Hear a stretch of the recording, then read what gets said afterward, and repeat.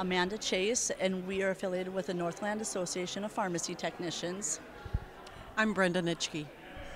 And the poster presentation is the 2022 North Dakota Pharmacy Technician Survey results provide a framework for developing a new mindset.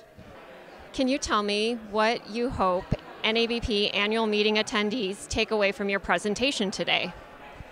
I hope that they see how far in advance North Dakota is as far as pharmacy technicians and the expanded roles that pharmacy technicians can serve in. What inspired you to research this topic?